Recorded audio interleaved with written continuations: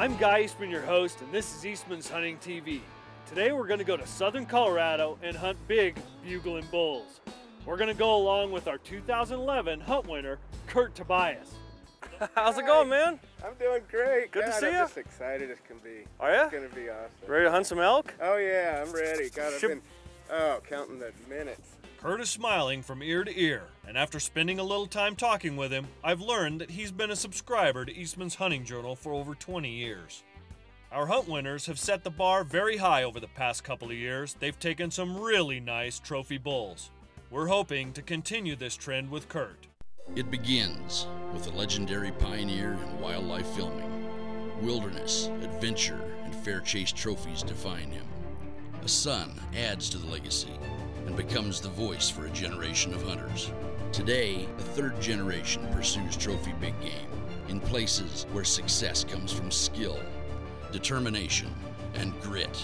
Now, 60 years of hunting tradition comes down to one defining moment. We're the Eastmans. We've been filming and hunting for over 60 years and 3 generations, and these are just a few of our adventures. This is Eastmans Hunting TV. It's big game hunting, and it's as real as it gets. We barely made it out of camp the first evening of the hunt before running into this really nice bull. Since we're literally only minutes into our hunt, we decided to pass up on this bull and continue looking for a bigger one. That's a good bull in the barn.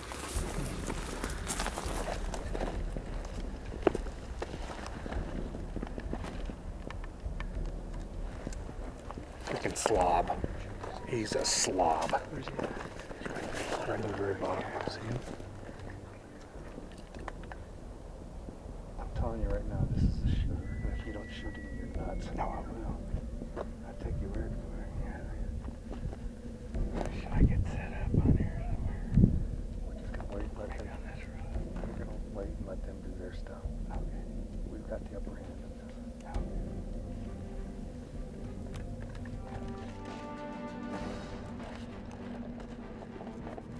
Want these shooting sticks?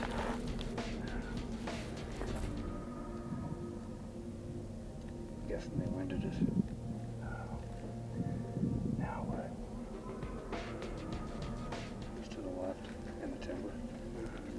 I'm guessing he's in the 360 plus range. Oh man, that's pretty.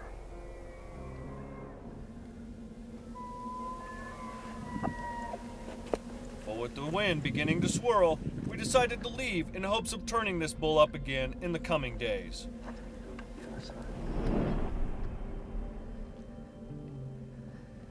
It's the first morning of the hunt, and we're headed back into the same canyon we spotted the huge bull in the night before. Bunch of bulls.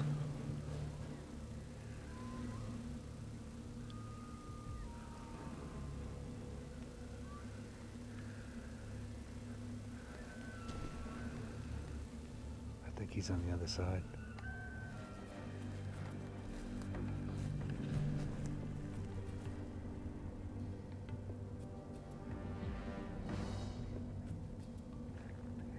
Rutting activity was off the charts. There were bulls chasing cows all over the canyon, as well as 2 bulls sparring in the bottom, but still no sign of Curt's big bull.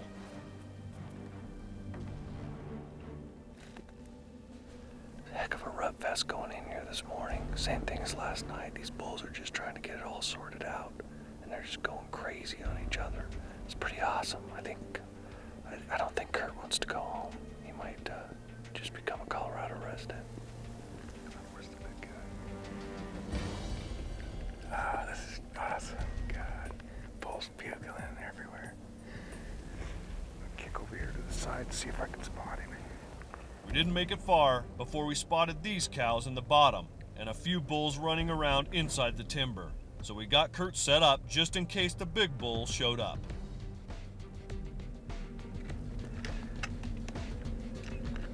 There's a bull.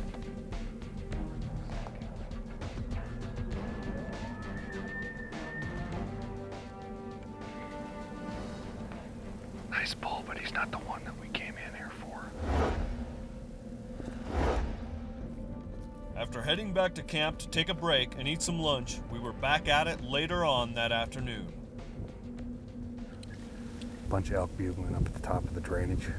There's another one right there. Just got a funny feeling that's where the big guy is we couldn't find this morning. We'd seen just about every other bull we knew of, except for the big one. So we stayed on the move, hoping we could turn the bull up somewhere.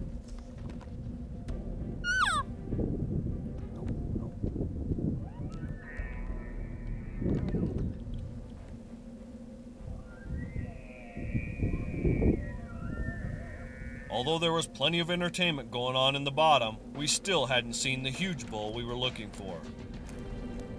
We stayed on the move, and just before the sunset on the second evening of the hunt, Curt's big bull showed up on a distant hillside.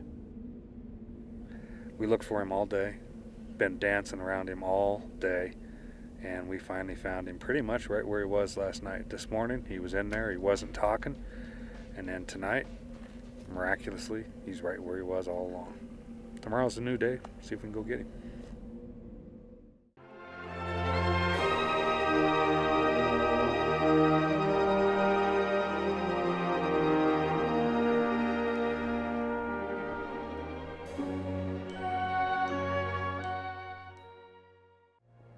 Let's catch back up with the crew the following morning as they try to close the distance on this giant. Satellite bull's still bedded right across there, so that's a good sign. Hopefully the big bull's with him. He's always been a couple hundred yards away from that satellite the whole time, so I'm hoping that holds true and he's just in the bottom here. It's not him.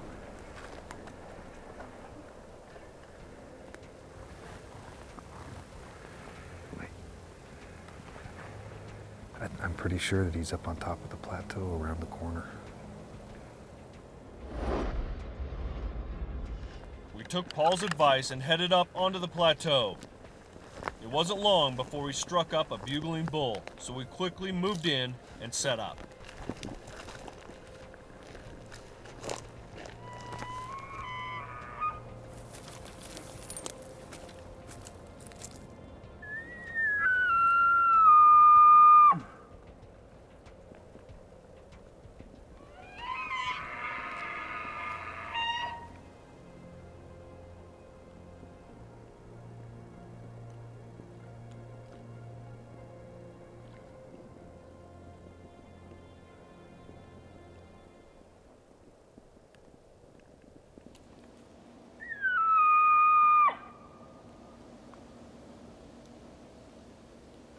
What?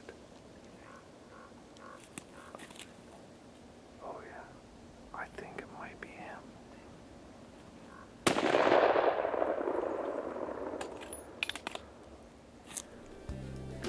So tell me what you think he scored since I got it. I go 360. Wow. What I noticed was when he was standing there, his eye guards come together at the end. Look how worn his teeth are. Yeah, he's an old bull. He's not real big bodied.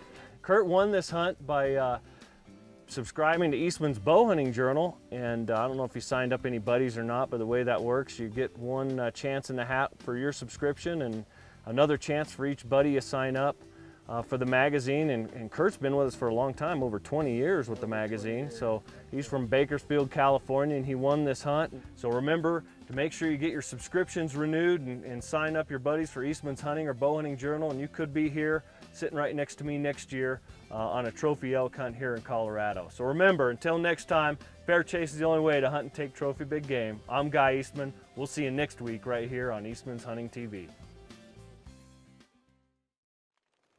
We hope you enjoyed this week's video. Make sure you subscribe to the Eastman's YouTube channel. And we'll send you an email every time we post something new.